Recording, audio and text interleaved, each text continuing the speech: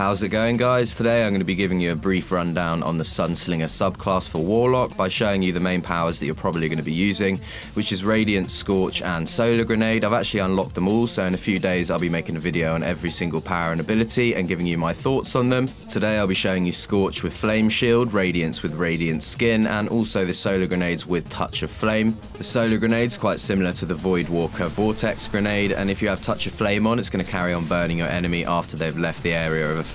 It can kill enemies outright, can help you get rid of their shields, and it can also work in combination with the Warlock melee. And the Warlock melee is Scorch, which basically burns your enemy over time. Scorch can sometimes help you kill your enemy even when you've lost the battle, as they're going to be taking damage over time. With Flame Shield, every time you activate Scorch, you're going to get a full shield, which will allow you to get a few more kills without going down. Guardian down. The Sunslinger super is called Radiance, and what it does is massively decrease the cooldowns of all your abilities. This can allow you to string together loads of different attacks, and it does also seem to increase the damage as well.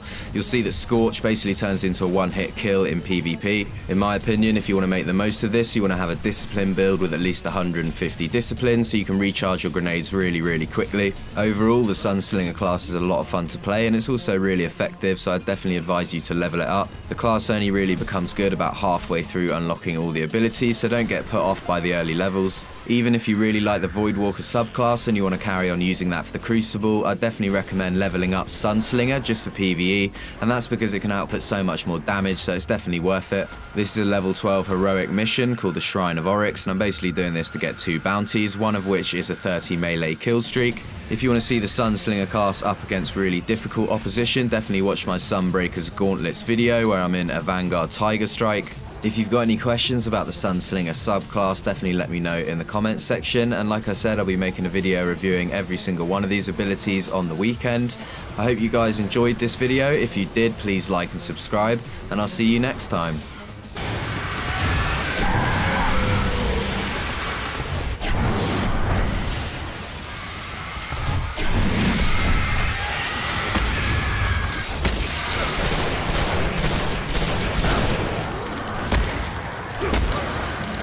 Let me out under the shrine.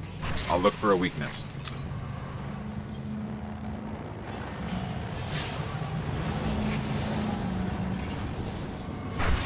It's tethered to a power far beyond the edge of the system. So just find a way to break the link.